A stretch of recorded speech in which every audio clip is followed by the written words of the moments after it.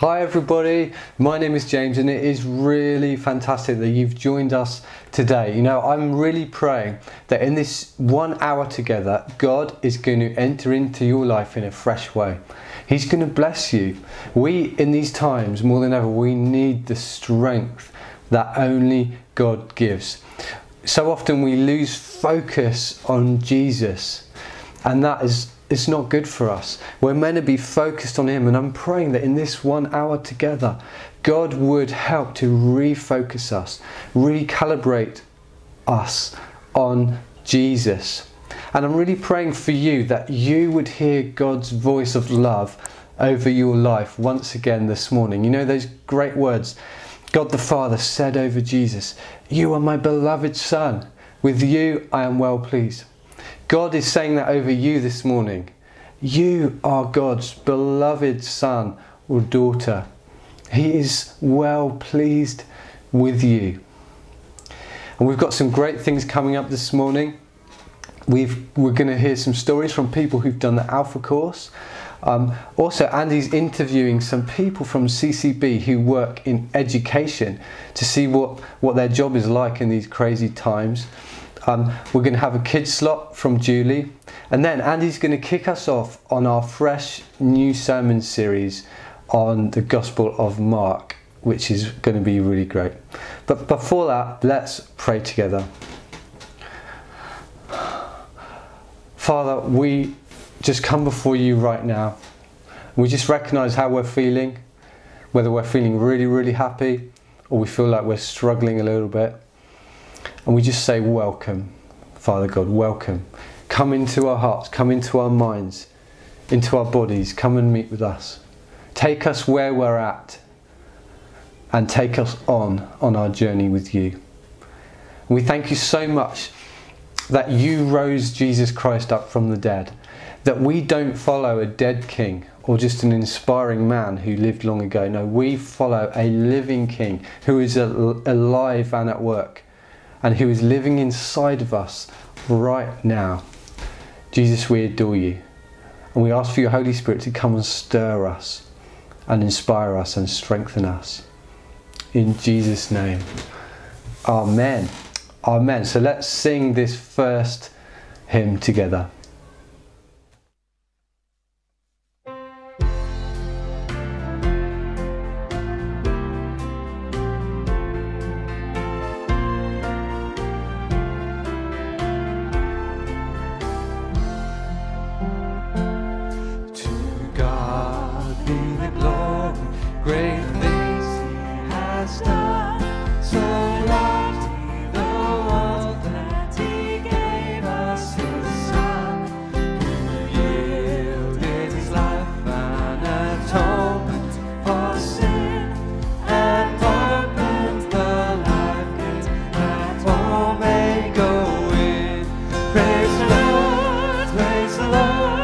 Let the earth hear his voice. Praise the Lord, praise the Lord. Let the people rejoice. Oh, come to the Father through Jesus the Son, and give him the glory, great things he has done. Oh, perfect redemption, the purchase of blood. To every believer, the promise of God, the finest defender who truly believes. That moment from Jesus apart, praise the Lord, praise the Lord. Let the earth hear his voice. Praise the Lord, praise the Lord. Rejoice. Oh, come to the Father through Jesus the Son, and give him the glory, great things he has done. Great things he has done, great things he has done, and great are rejoicing through Jesus the Son. But purer and higher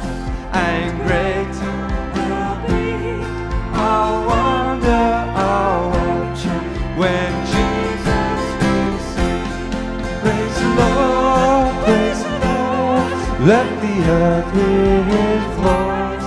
Praise the Lord, praise the Lord, let the people rejoice. Oh, come to the Father through Jesus the Son, and give him the glory, great things he has done.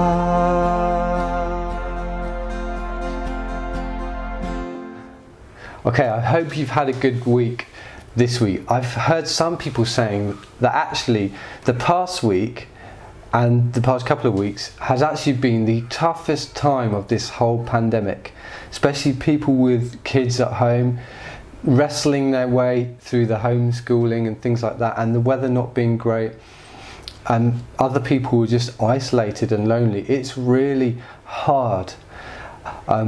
We've been praying for you this week as a church. I just want to read out this great little psalm to you this morning to help us in our worship. This is a wonderful psalm written by King David, and people have commented that, or said that he wrote this probably when he was sitting in his palace and he was looking out over the beautiful view, which was hills, kind of hills for as far as you could see, and he was remembering all of the years that he had trouble in those hills, for the years that he had to flee for his life and hide in those hills, and it was a really tough 15 years or so. And in those times he knew and learnt the faithfulness, the goodness, the kindness, the mercy of God. That God protected him, God strengthened him, God preserved him. And I want to pray that for you this morning. So let me just read out this psalm. It says, I lift up my eyes to the hills. From where does my help come from? My help comes from the Lord, who made heaven and earth. He will not let your foot be moved. He who keeps you will not slumber. Behold, he who keeps Israel will neither slumber or sleep. The Lord is your keeper. The Lord is your shade on your right hand.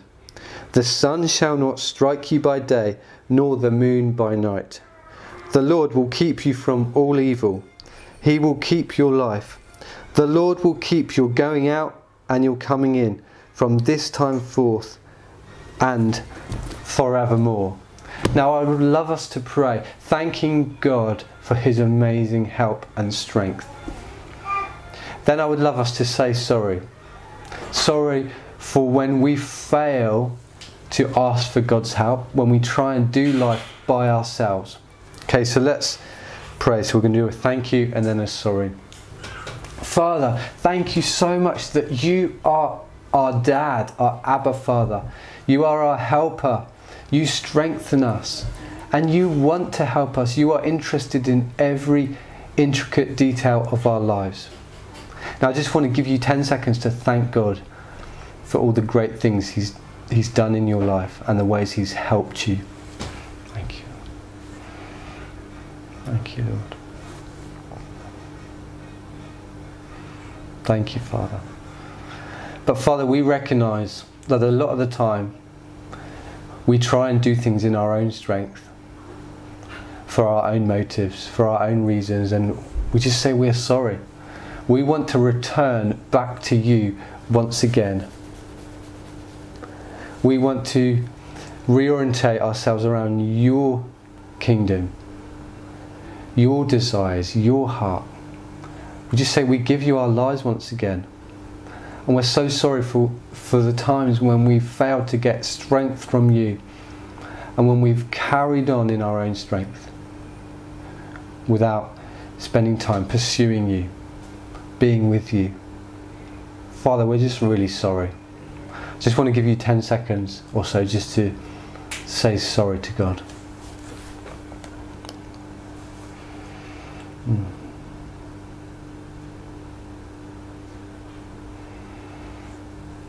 Father, thank you that you always promise to forgive us.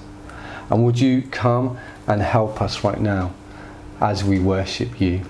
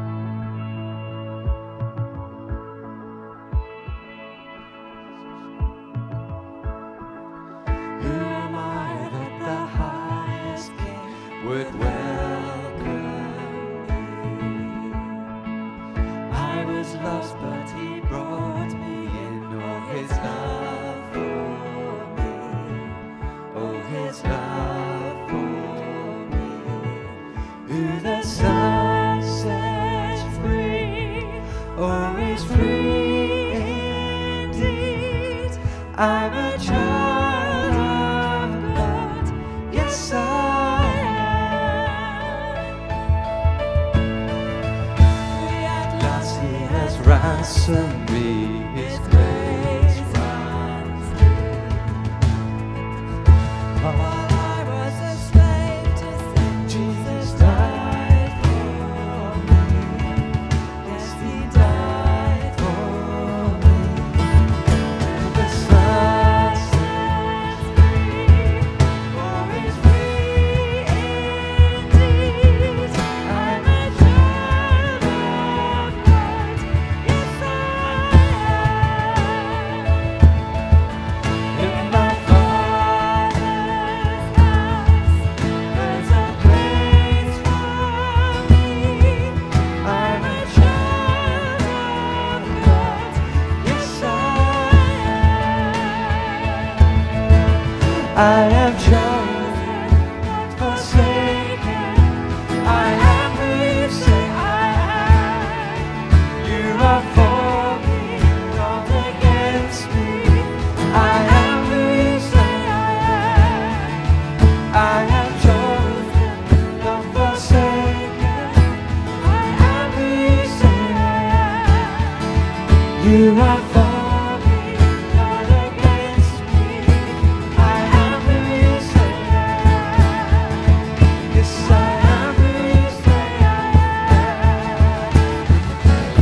am. Set free, always free indeed. I'm a child of God. Yes, I am.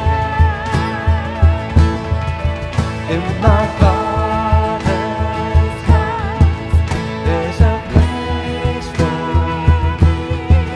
I'm a child of God. Yes, I am chosen, not forsaken. I'm who you say I am. You are for me, not against me. I am who you say I am. I am who you say I am. I'm who you say I am. Who the Son sets free, always free indeed. I'm a child of God. Yes, I am. In my Father's house, there's a place for me. I'm a child of God. Yes, I am. We're children of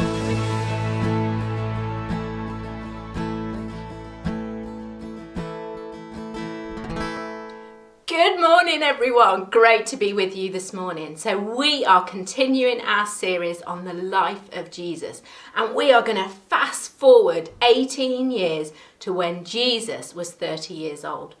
Now, this story today involves a dove. Whoa! It involves a voice from heaven. Hello there. And it also involves lots of water. Oh my goodness. Shall we watch this short animation to find out?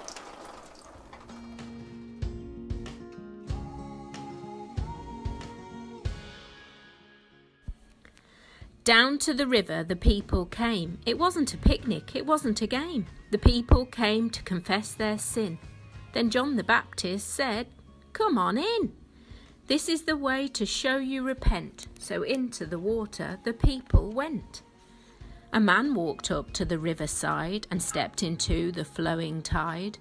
John the Baptist was quite surprised when he looked and saw those gentle eyes. "Jesus," he cried, "why did you come? You've never sinned against anyone." But Jesus replied, "God's will be done." So Jesus was baptized that very day to show everyone he would follow God's way. When a voice that came from heaven above said, "This is my Son, the one whom I love," and the Spirit of God came down like a dove.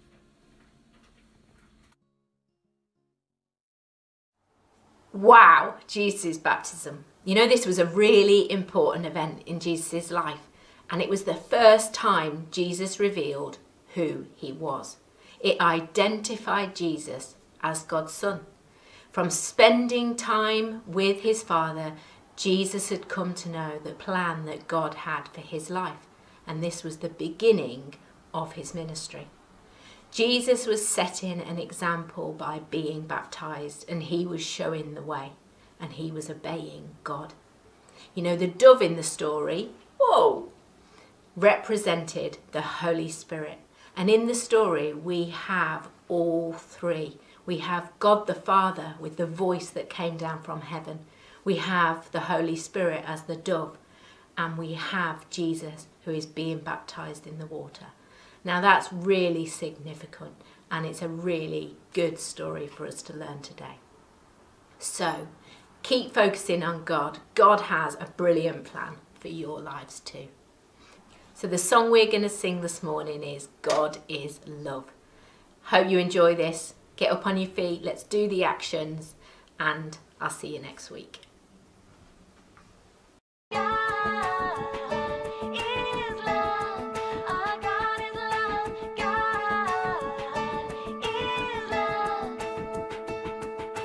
Love the Lord with all your heart, all your mind, and all your strength. Oh, love the Lord. Oh, love the Lord. Love the Lord with all your heart, all your mind, and all your strength. Oh, love the Lord. Oh, love the Lord. This is what He is asking us to do. This is what He is asking me and you. God, we love you. God, we love you. God, we love you. That is why we say, God, we love you. God, we love you. God, we love you. You are why we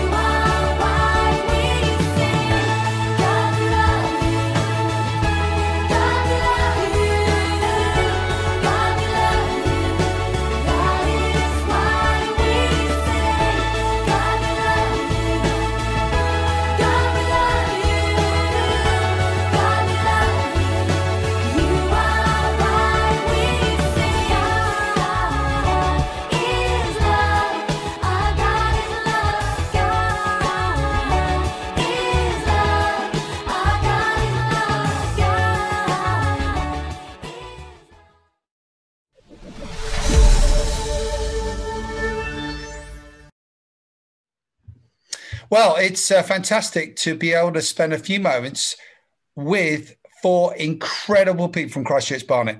These four are teachers, and we know there is absolute mayhem going on in the classroom with so much happening, and also in people's homes as we are trying to educate our children and young people.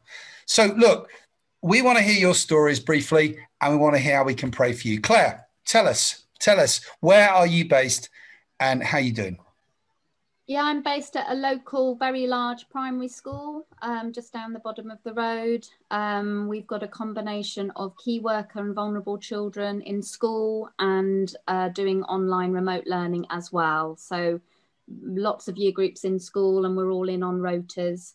And yeah, just trying to get used to this new way of working. Amazing. You're a reception school, reception year teacher, which sounds like madness.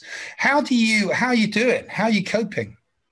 Well, it's just been a lot to organise, and just really wanting the families to engage, the ones who are at home, and trying to do live teaching with those families so that we can actually see the children who are. So there's a lot of work just to get families to engage. It is very stressful, and in terms of just the amount of work, but the team at my school are fantastic and very committed. Yeah, supporting parents and children as well. Excellent. And Karen, what about you? Now, where are you teaching?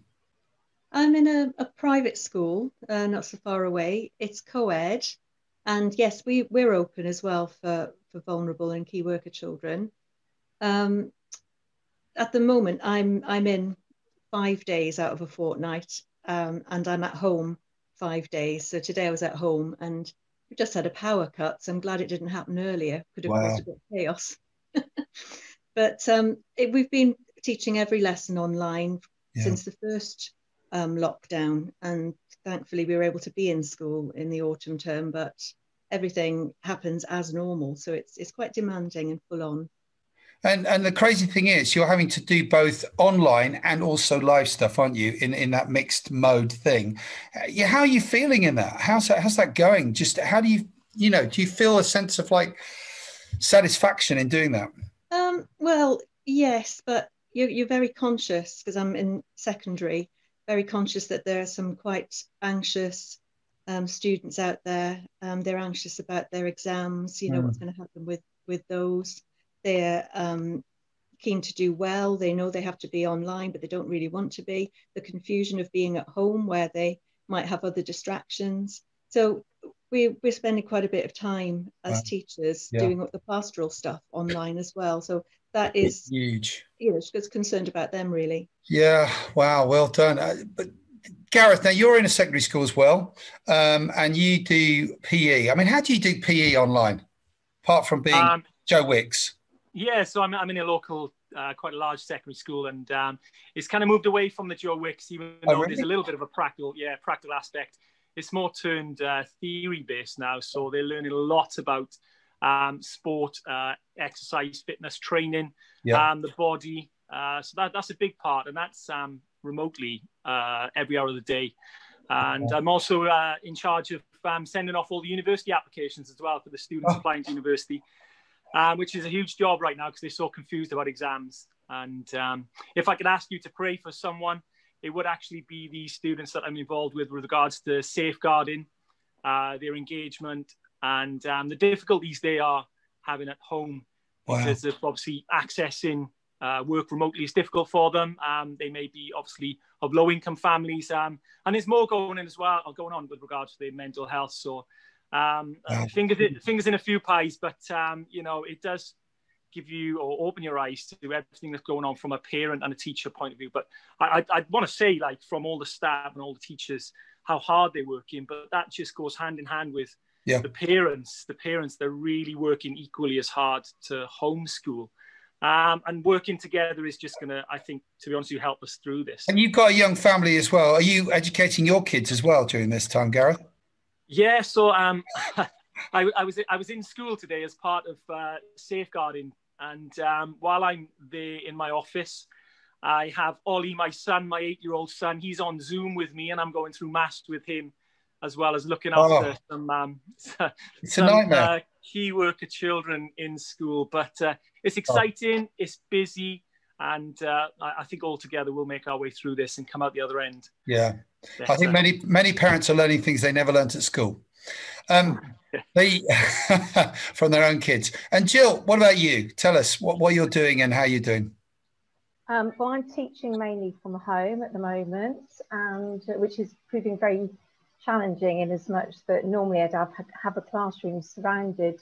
And you're a music teacher. Precisely, yeah. We'd be using percussion instruments and keyboards and guitars and what have you. So trying to come up with creative ways to teach the curriculum and having to just completely revamp that and rewrite it. Wow. It's been a challenge, but I'm very lucky that I'm in a great secondary school. We introduced the whole Chromebook and Google Classroom thing years ago. So we were well set up for that.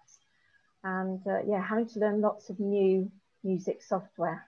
You have a lot going on in your life, don't you? There's just like, it's not just the classroom time. You shared beforehand when we were chatting, just the amount of preparation you're putting as well. So this is 24/7 in a really dark time. It's very, very difficult. So how can we pray for you? Each one of you, just lobbying. I mean, Gareth has already mentioned about some prayer requests, but just for you ladies, any particular things you value prayer for at the moment? Those of us teachers who are going into school, especially, that in primary, for protection. Yep, definitely. Virus, that as far as I'm aware, there's still no testing for us. We go in, and with little ones, you cannot socially distance from them. No. You try lots of things. So really just protection for the staff who are in school. That I think is a big prayer. For the students who are vulnerable and they're suffering from uncertainty because they don't know what's going to happen with exams, that in particular, and just for the general sense of tiredness that a number of people, both students and staff, are feeling, that we'd have some resilience, really. Thank you. And Jill, what about you? Yeah, I echo what everybody said about those pupils who may or may not be engaging, because if they do engage, then we can really support them and help them out. But if we don't hear from them, they don't communicate, that's really, really worrying. And I just think about balancing the workload. That can be very overwhelming at times. Let's pray for you. Lord Jesus, thank you so much for what we've talked about. And we just simply offer this moment in history, and we offer our schools, the children, young people, the parents and the teachers to you, both in our own communities and in our nation. And we do pray that you would be right at the center of this moment. And I pray for these teachers, and I pray for other teachers in our church as well, and locally, that you would give them peace, you give them energy, and you'd give them comfort as they walk forward. So thank you for this time, and I just pray your blessing upon our education system in Jesus' name. Amen. Amen. Dear God, our Father in heaven, thank you so much for your love. You love us so much that you sent your only Son, Jesus, to earth to save us and free us from our sin. God, we come to you with things that break our hearts, and we come to you with heavy baggage in our souls. First, I pray for our country. Lord, you are the Alpha and the Omega. You know the trajectory of this virus, and you know the impact it brings to mankind. For many of us, this is a particularly difficult time. Bleak winter, a full lockdown, new variants that brings further uncertainties to the already very confusing situation. God, I pray for leaderships in our government. I also pray for the responsiveness and decisiveness of the leaders among different nations, so that the leaders can make good use of the wisdom and authorities you have given them to get ahead of this pandemic. Lord, please have mercy on every one of us in Barnet. Many families with young children with parents working from home are struggling.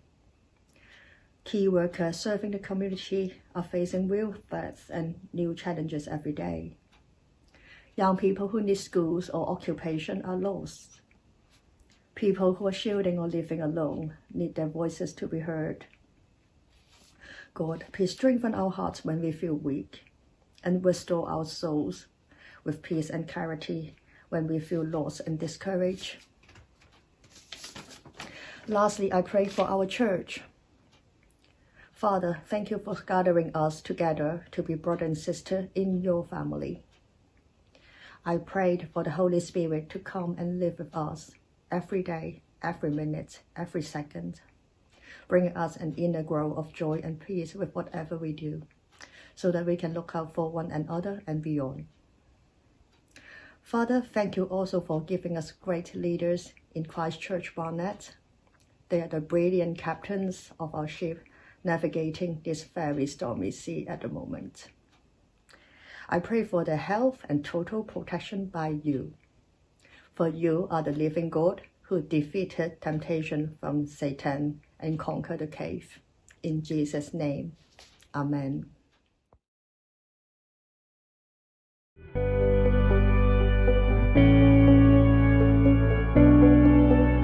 Hello, my name's Ruth. And I'm Alan. We did the Alpha course last year at Christchurch Barnet, and it was quite literally a godsend. We wanted to find out more from a back to basics point of view, I felt. Yeah. And I think there is a heck of a lot I feel I learned. It's a case of, you could just talk. Yeah, or have really difficult questions, or questions which you just... Yeah. Not so much difficult questions, but questions which we all struggle with, like why suffering? Why does God allow things? And there was no taboo subject. Everybody just shared and puzzled, tried to work out answers, and accepted that we didn't always have all the answers. Yeah, it was very, very respectful, and we just thoroughly enjoyed the whole experience. Yes. Nobody tried to pigeonhole anybody or try and make somebody be something that it was just sit round, chat and share. And it didn't feel uncomfortable at all. No, loved it. Absolutely loved it. Hi everyone, my name is Mali. I went on the Alpha course. I found Alpha helpful because it has helped me to know God more. I had already had encounters with Jesus before, but Alpha helped me to make sense of who Jesus is and how I can know him more. And church is a really great help. Alpha for me was an opportunity to explore the meaning of life and the Christian faith, and that's why I would recommend it to anyone. Thank you. Hi everyone, I'm Mandy. I was already attending Christchurch a good few years before I did the Alpha course, but I'm just so glad that I did it. For me, it really cemented my beliefs and really helped with my understanding of Christianity, and that was through all the questions and the real open, honest discussions that took place on a weekly basis. It just really confirmed everything for me, so much so that I was baptised a few months after the course finished. I would definitely recommend Alpha.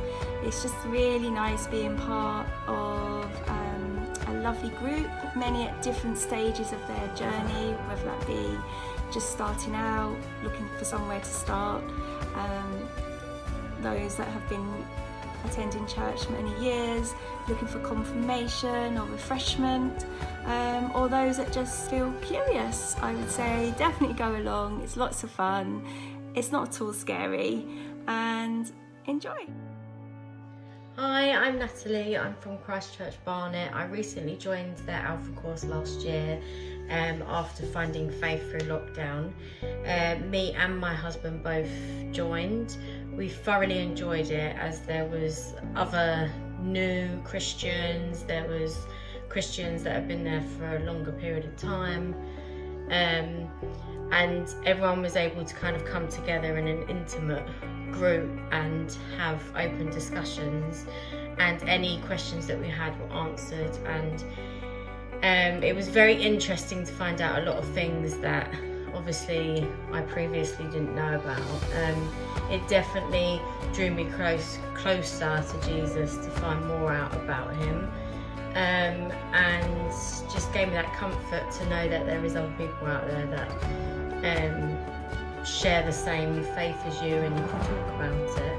It was quite a small, intimate group, which I find even better because then you can have more of a personal conversation about things. And Andy and James, who run it, were absolutely amazing. They made it so fun and enjoyable, and looking forward to doing any more further courses with them, definitely. So I definitely recommend it. Hello, my name's Roland and I recently did the Alpha course. I've always had a number of burning questions about the God of religion, and I was really surprised that on the course we were encouraged to ask them openly and freely. Awkward questions perhaps like, if there is an all-powerful God, then why does he let horrible things happen? I didn't get an answer to all of my questions, but I got an answer to quite a few of them. There are still many things I don't understand, but I started on a journey, and I would thoroughly recommend the Alpha course to anybody who has an interest in the church and would just like to learn more. You have absolutely nothing to lose, particularly during lockdown, and maybe plenty to gain. It seems to be a great way to start the new year.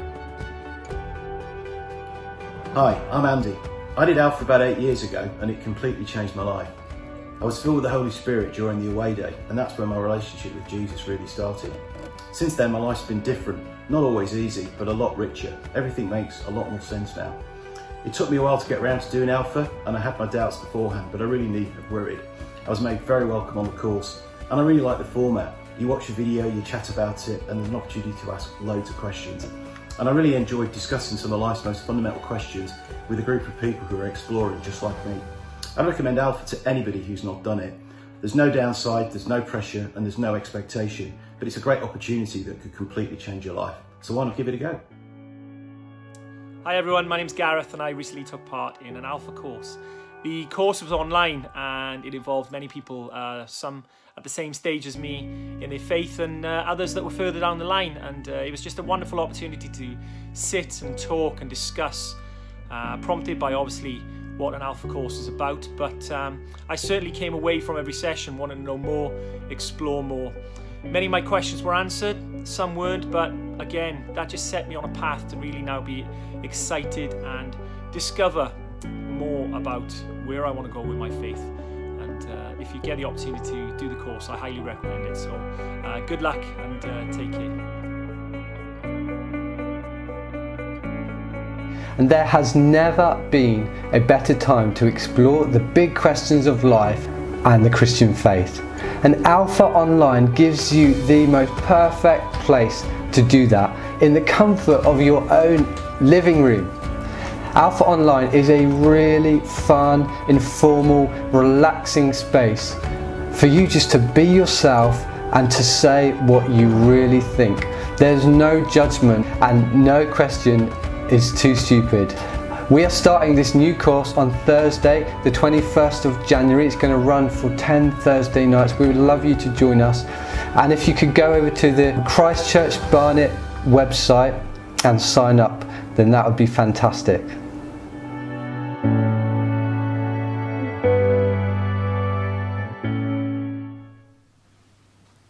The reading is taken from Mark chapter 1, verses 1 to 13.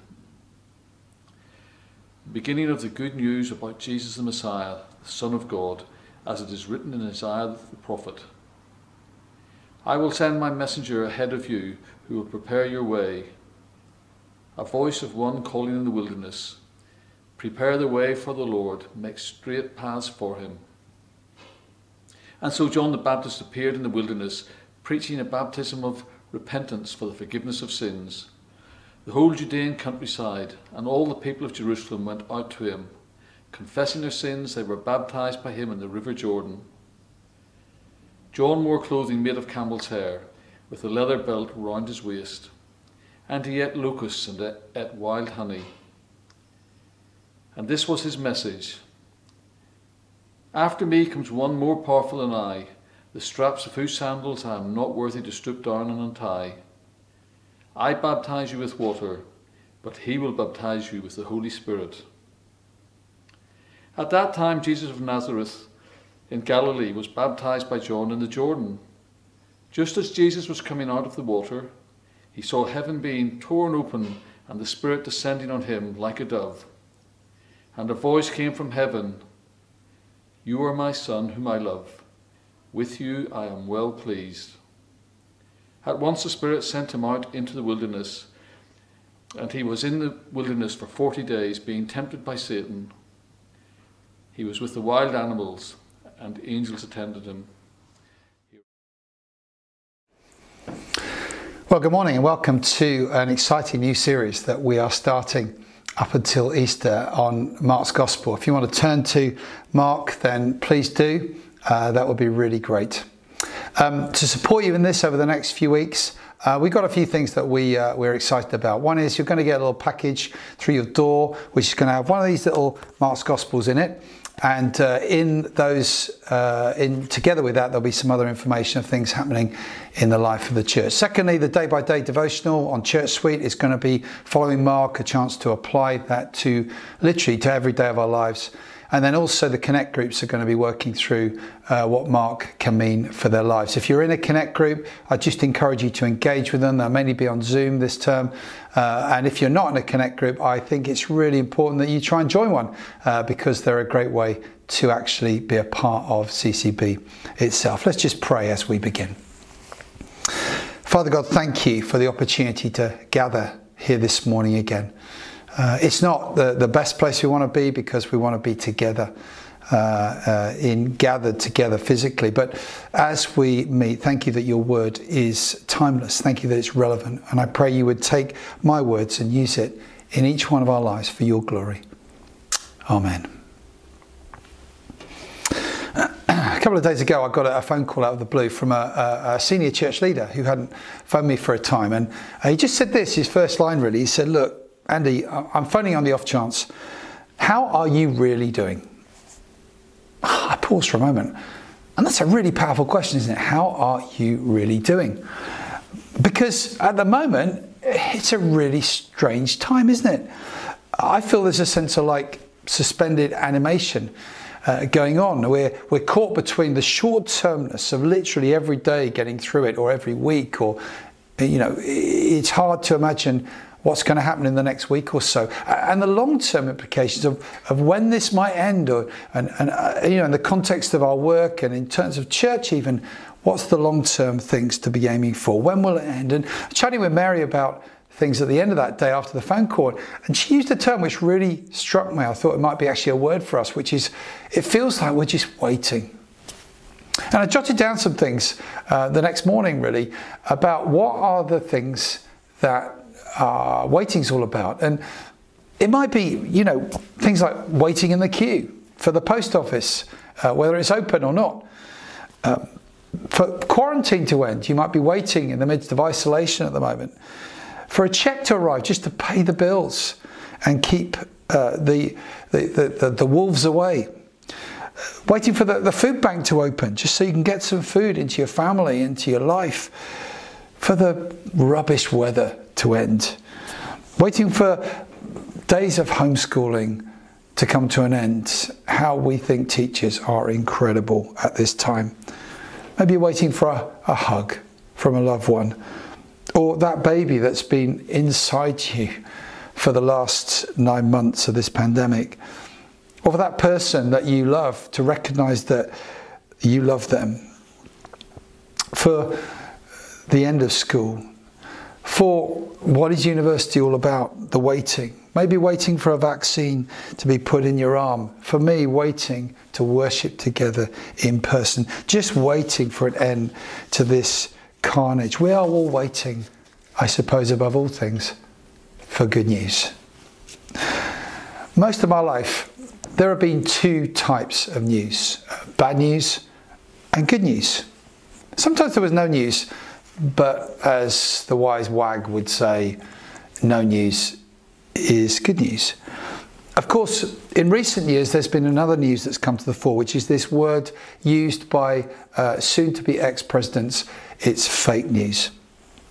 Gone are the days when news was a trustworthy thing that we would understand. Gone are the days when we would even trust the good old auntie BBC to get things right. We don't know what good, bad or fake news is. And social media and the internet and information overload seems to have confused us even more. We live within the context of people having to put out fact checks to find out whether something is true. For we live, as someone said, in a post-truth society. As the English dictionary defines it, is post-truth is a situation in which people are more likely to accept an argument based on their emotions and beliefs rather than one based on facts. And so when we talk about good news in relation to the Bible, in relation to Jesus, we need to be clear and sure about the truth of what those things mean. It cannot be based purely on emotions, because real truth is really important, and because sincerity is not enough. You know, history is littered with sincere, passionate people that are wrong, and the implications of their sincerity have been devastating, and of course carnage, literally, and genocide for many, many people. And that's why question mark is what we're describing this. We are going to grapple with this gospel together to discover the most important truth in the world, which is, who is this Jesus? And if he is true, if he is real, then it's the most important truth. And that truth will truly set us free, as it says elsewhere in the Bible.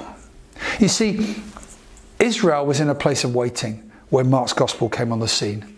The context was it was an oppressed people, a dark people in a difficult place. They had been waiting centuries and centuries for the one. They'd been waiting for the breakthrough.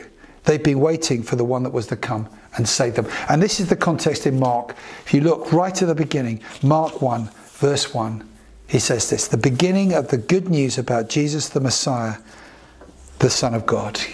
Good, the Greek word you, and angelion, message, the good message. And Mark here, above all things, states here, I just want to give you good news. It's like he's saying, in the midst of the waiting, in the midst of the place where we are, I've got good news for you. Just like when we had our first child, Rebecca, we couldn't wait to tell people straight away about the good news. Didn't have mobile phones. Managed to line up with the rest of the dads in front of the phone, and when we eventually got on the phone, we were straight away onto the mothers, and before we knew it, that good news had gone out all over the place. When good news comes, you can't not tell everybody about it. And Mark here cuts straight to the chase, straight to the heart of things. Unlike Matthew and Luke, no nativity stories here, no Jesus a boy.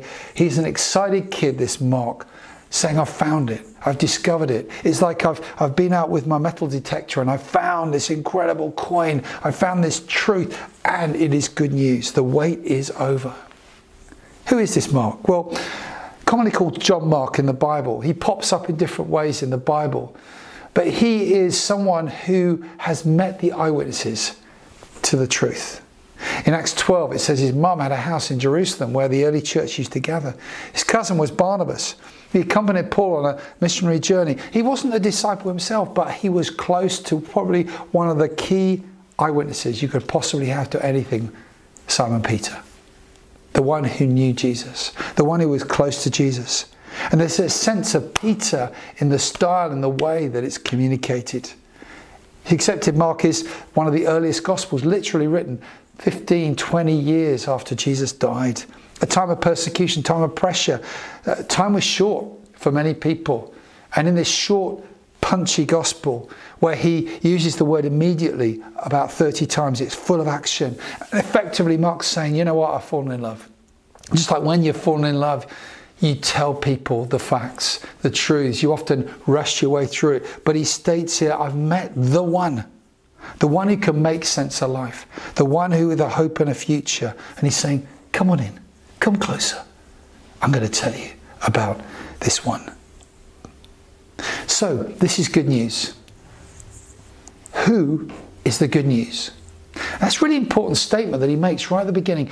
Good news as Mark talks about it, it's not about a philosophy. It's not about an idea. It's not about a political statement. It's about a person. This person is, as he says, Jesus, the Messiah, the Son of God. Jesus, pretty common name in those days, pretty common on Manchester City's South American team sheet. It was a common name. It meant Yeshua or Joshua, which means Yahweh saves. It was the name given by Gabriel to Joseph and Mary, for he will be called Jesus, for he will save people from their sins. And what Mark is saying here is he was a real person. He lived. The evidence is that Jesus was a real person. Most people would believe that. If they might not believe Jesus is who he claimed to be, they believe he lived. And Mark's saying the physical nature is he is here. He has entered in. He has become part of what he's saying. God has come. He's not distant. He's come and he's lived as a person. But he is not just Jesus, a person like any of the other Jesuses around. He is the Messiah. He is the Christ, as it says in Greek. Now, Christ was like a surname, but not Joseph and Mary. They weren't called Mr. and Mrs. Christ. And Jesus' brother James wasn't called James Christ. What it is here is a title, a unique title. It means anointed one. It means the one. The one word used here is only used for prophets and priests and kings in the Old Testament. But it's super significant here because Mark is proclaiming he is all those things, prophet, priest and king. And in addition, he's Jesus, the Messiah, the one who has come to break the waiting, but he is the Son of God. And the whole of this gospel unpacks truth about him being deity. He's not just a person, Mark is saying. He is the Son of God. He's going to be shown, as I say in these next few words and these next few pages, he's going to show that he forgives sin, which only God can do. He heals the sick. He talks of relationship with God that has never been known before. He is by very nature, as Paul would say, God. As the Hebrew writer says, he is the radiance of the glory of God, the exact imprint of his nature. He upholds the universe by the word of his power. And what he wonderfully does here, he backs it up with the fact that Jesus has been born in the context of God's love story for the world. The 500 prophecies that are proven, shown by Jesus, including where he was born and how he was going to die, those things. And part of that, he says here in verses 3 and 4, he says, from Malachi, he says, I will send my messenger ahead of you who will prepare your way. And then from Isaiah, he says, a voice of one calling in the wilderness, prepare the way of the Lord. And who is this person who he's talking about here? The preparation person that has been predicted hundreds of years before is this person, John the Baptist, his cousin, the messenger who was to show us. So who is the good news? Secondly, why is it good news? John is the one who expresses this here. Here he is, this John the Baptist. Incredible figure, I love him. Packed with protein, well, locusts and wild honey. Preaching a baptism of repentance for the forgiveness of sins. And we just read that, we think baptism of repentance for the forgiveness of sins. Well, that's what they used to do. They didn't. That was what is so remarkable there, is because Jews from all over Jerusalem and Judea are coming to get baptized. And the reason it's crazy is because at that time, Jews didn't get baptized for repentance. They would practice ritual cleaning. They would do something religious by being covered with water in the Jordan. But there was something here that was going on that was unique. Only Gentiles who converted to Judaism would get baptized in this way. And what John is saying, as the Jews come together, the people of Jerusalem come out to him, he is saying blatantly, there's a new thing coming. The waiting is over. That our relationship with God is not based on being religious or doing those things. Our relationship with God is based on repenting and trusting in a God and being born again. And it also helps us to recognize his baptism of repentance, why Jesus was baptized. I don't know whether you ever thought about that question, for he is without sin. He didn't need to be baptized in this way. But there are two reasons why it's important he's baptized. Firstly, it sets an example to us. He was baptized to show us the fulfillment of all righteousness, it says in Matthew 3.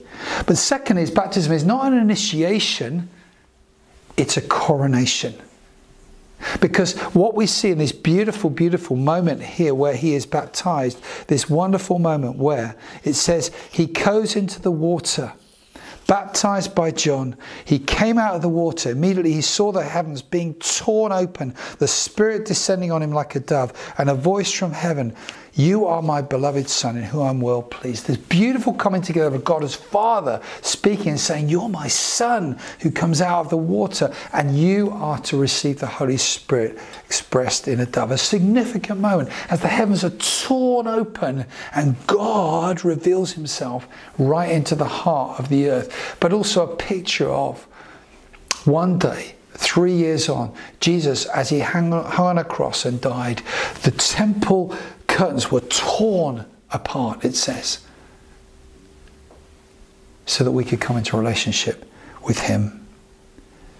What Mark is saying here, the anointed one, Jesus, Son of God, is the one that will provide the way back to God. The one we've been waiting for. The one who, as John says, in humility, who will, I will just stoop and I will worship myself. That's what John says. He is the one that will bring you life and freedom and peace. Life will never be the same. Mark says, life has never been the same since Jesus revealed himself to me. And so the good news, he says, is in the who and the why. In this Jesus, we can have life and relationship with God. As C.S. Lewis said, the Son of God became a man to enable men to become sons of God. It's good news. We are no longer orphans. We are no longer enslaved. We are no longer in bondage. We are children of the King. And as children of the King, we can change the world. For what is our response to be? And we see this in these verses here, where John is sharing about repentance and faith. What he's saying is, how are we to respond to the King who has come and broken our waiting? We are to say, Lord God, come into my life. I repent, I turn to follow you, and I trust you. This upside down kingdom is what we're going to be searching and exploring as we see this Jesus who unlocks the kingdom of God through signs and wonders, through miracles, through teaching, through his compassion, through his life. And he says to his followers, come and follow me. And that's what he says to us today, come and follow me. And we might be, as we're listening to this and watching this, it might be in, I think, 3 categories. One, it might be that we've never made that step to repent and believe and follow this Jesus. We've thought about it. We've kicked it around. We might even consider doing something like the Alpha course and discovering more about the facts of it. But the reality is, today may be the day for you to repent, which means to turn around, to metanoia, to go in the opposite direction to all that is around us, to turn away from sin and trust in this Jesus. Today may be the day when you need to do that. And I'm going to give opportunity at the end for that. Second, it might just be that we're stuck. We're stuck in the midst of what is going on at the moment. It's like it's overwhelmed us. The sense of darkness is around us. The sense of sadness, of anxiety. It's hard to trust. It's like fascinatingly, we're in the wilderness that John spoke into and Jesus went into. And Jesus is right in the heart of where we are, which is for many of us a wilderness time. God feels distant. Fear is in our heart and has gripped us. And Jesus just simply says to us, I'm here. Turn around and realize that I'm here. Repent and trust me. And finally, the third group, I think, is some of us have become quite complacent. This has actually been a mixture. For some of us, we've got very comfortable in our spiritual walk.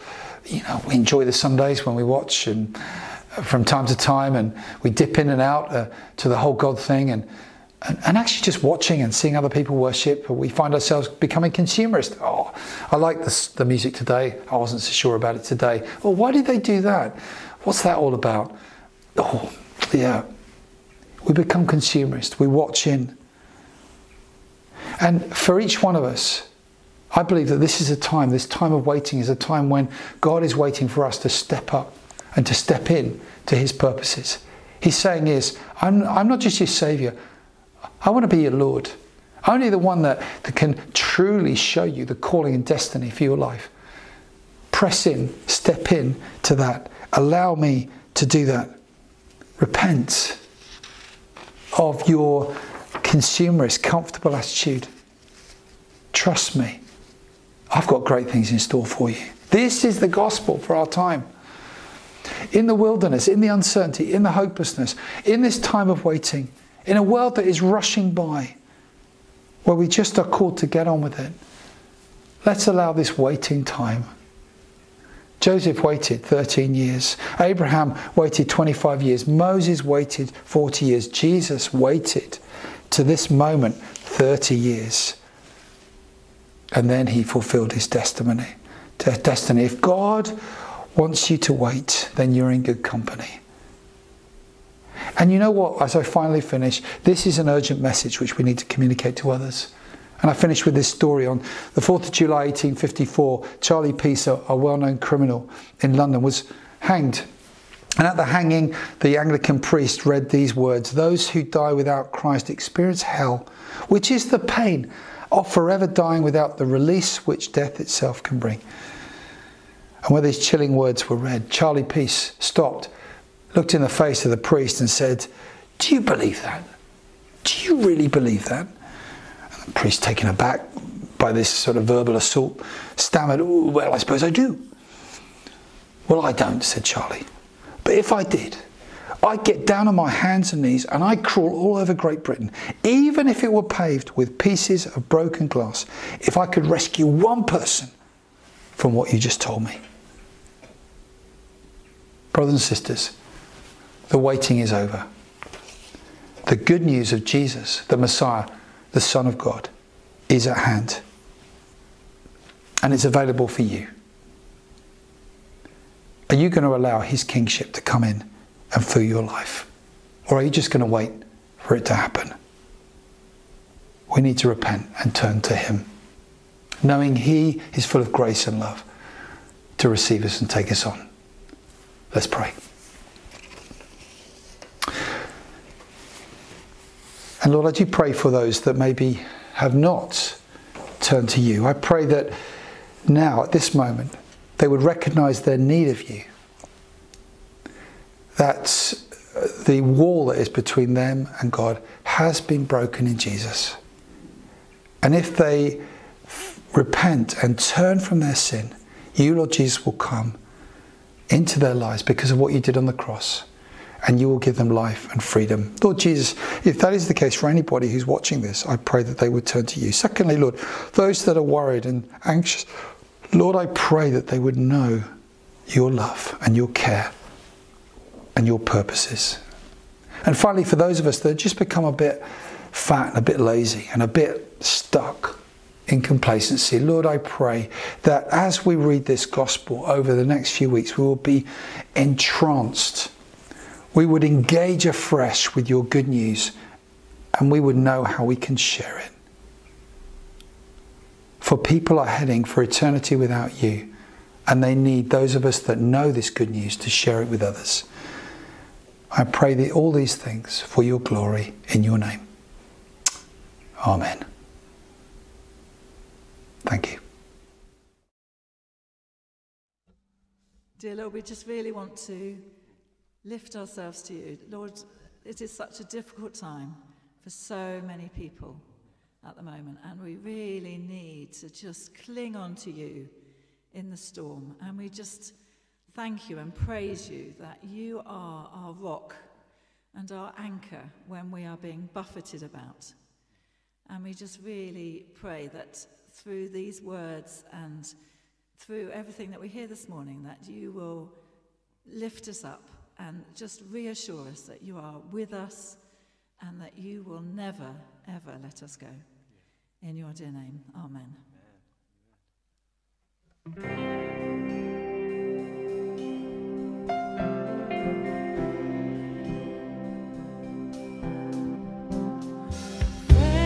Faithful one, so unchanging, ageless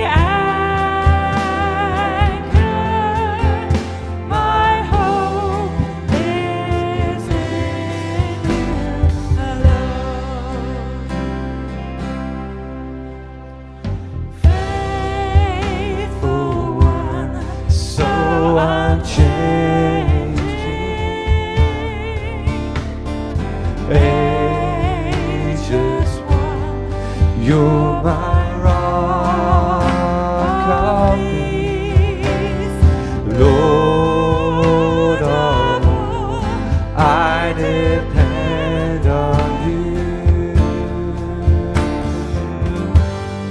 I call out to you, again and again.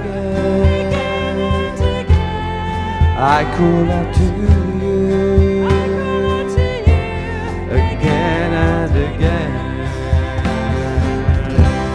You are my rock in times of trouble.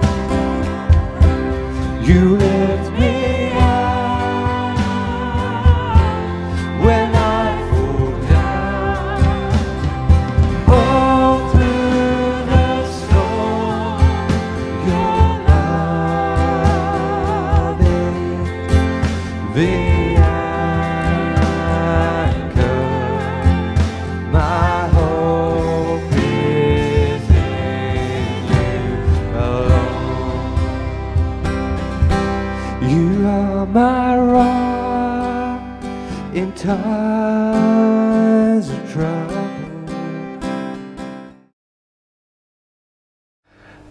Okay, what a really great time we've had together today. I just want to leave us with a couple of notices, then I would love to pray for us and bless us. So first of all, this week we've got some prayer meetings being run by churches together for the week of Christian unity, which is this week, and many of these meetings are being led by our very own Janet McIntyre. So I'd love it if you could go on the Christchurch website, go in the calendar there and click on that, and it will give you all of the times and information on how to get the links for Zoom to join these prayer meetings led by Janet. Secondly, as you've already heard, we've got our Alpha Online starting soon, 21st of January, Thursday night. And this is just the most perfect opportunity to invite a friend or a relative in the comfort of their own living room to hear about and experience the goodness of Jesus. It's fun, it's light-hearted, it's brilliant. And I just want to really encourage you to think, who could I invite this week? You know, it doesn't matter if they say no, but it is our responsibility to invite people. So if you could guide them to the Christchurch website and they can sign up on there, that would be great. Okay, I want to pray for us and I want to read us a little blessing out of Hebrews 13. Father, we thank you for today, but thank you so much that you say over each one of us, you are my beloved son or daughter. With you I am well pleased. Father, please let your love be amplified in our hearts this week and let us love you back. And please let us love others around us. Help us live holy lives for you this week. And I'll just read you this blessing out of Hebrews 13. I pray that the God of peace will give you every good thing that you need so that you can do what he wants. God raised from the dead our Lord Jesus, the great shepherd of the sheep, because of the blood of his death. His blood began the eternal agreement that God made with his people. I pray that God will do in us what pleases him through Jesus Christ, and to him be glory forever and ever. Amen. Amen. Have a fantastic week and see you soon.